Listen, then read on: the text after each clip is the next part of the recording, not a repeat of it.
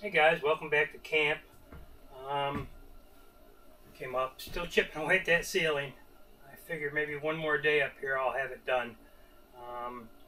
But somebody sent me message, asked me questions about my solar. I tried to answer them best I could, but they seem to still have some questions, so I decided to make a video on it. I'm going to start inside and work my way out, seeing how I'm in here. And I'll try to be as descriptive as I can. If you have any questions, feel free to, shoot me a message, comment, and I'll try to answer it best I can. But there again, not an expert. This is what worked for me, so this is what I did. But the first thing you got to do is get yourself an electrical meter. I have the TESMEN clamp meter, TCM 300D. I'll go ahead and put descriptions down below. Not a description, but a link to Amazon if you're interested in it. I am not an Amazon affiliate. So last I checked, it was I think $45, $49 with 10 or 15% off. I don't really remember. But this little guy does everything. I can't even tell you everything it does because I don't use any of the features. The only ones I use is amp, voltage, the continuity. But this one also does temperature. And NCV, can check resistors, capacitors. Another feature that's nice has inrush.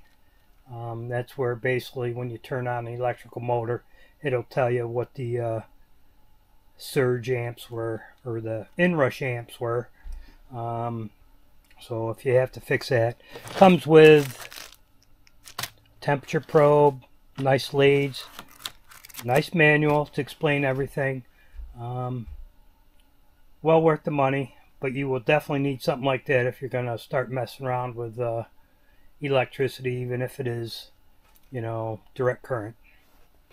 Anyways, the first thing we start off with inside is where everything comes to. This is an RV type breaker box. I set this up for 30 amps. Overkill. Total overkill. I thought maybe sometime in the future somebody would want to hook it up to, I'll call it shore power, but grid power. So that's the AC side. This is the DC side. Part of where that clamp meter comes in handy is, if you notice, let me get it where I need to be here. Like right now we have these lights on, and according to this it's drawing 2 amps. So what I used it for, honestly, or one of the things I used it for, when I put these little fuses in, so it's drawing 2 amps, so I believe I probably put a 3 amp fuse in there, which will obviously protect things. So that's where we start. Then let's go take from there, we'll go take a look at the brains of the operation. So let's go do that. Well guys, this is pretty much everything I got going on right now. Got an EPEVER MPP charge controller. Got little breakers. One's for the solar, one's for the voltage or the power going into the batteries, and one's for the power going out. I also have a fuse on the battery itself. We have a 3000 watt inverter, pure sine inverter. This I got to eventually hook up a generator, so when the power gets low, just start the generator and it'll automatically kick over. I have it set up opposite the way it's supposed to be. It's supposed to be when you lose shore power it kicks on, but in my case I'm using this kind of as my shore power. I've got 6 GC2 golf cart batteries, Duracell. Everybody and their brother used to use them years ago, but of course now we're into lithium phosphate, lithium ion, I don't even know. These work best for me because this is not heated. I have 6 of them. I have 2 wired in parallel to give me 12 volts. They're 6 volts, so 12 volts, 12 volts, 12 volts wired in series gives me 200 amps, 200 amps, 200 amps, 600 amps at 12 volts. But that is not usable. That's what they're capable of. And I hope I said that right. Series versus parallel. From there, it just comes out. Currently, I'm just using 3 100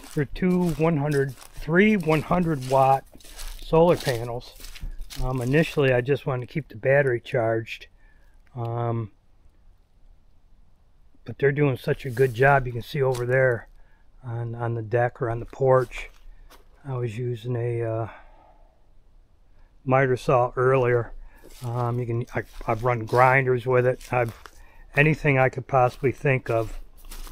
The only thing I couldn't use a power washer. Power washer sent it into fits real quick. But that's one reason we went with 300 watt. There again, that's something I would change. We'll go back and back inside and discuss that. Yeah, so if I could change anything back then, probably would have bought a 200 watt inverter instead of a 300 watt inverter. That's overkill.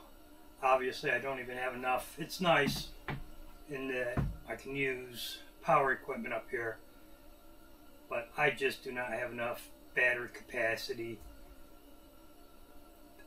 to even utilize that in the long term. So probably would have went with a 2000 watt, which would still gave me that startup 15 amps.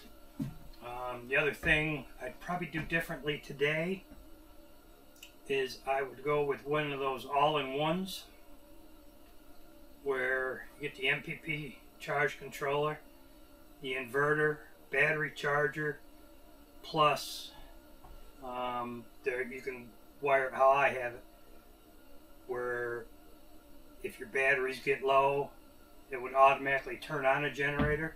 Not that I have that sort of generator, but if you started a generator, it would go ahead and charge your batteries and power your AC devices. So I definitely would have went that route, and they're expensive. But by the time you add up all the pieces, you're actually further ahead. I also don't have it hooked up, but I also have a battery charger that I was going to hook up to the generator side, so that if and when we started the generator, that would also charge the batteries. Like I say, that all-in-one more than makes up for it. So I hope that answered that person's questions on the solar. Do me a favor, press that subscribe button, notification bell. If you have any questions or comments, shoot them down below. And I'll see you next time here at camp, guys. Take care.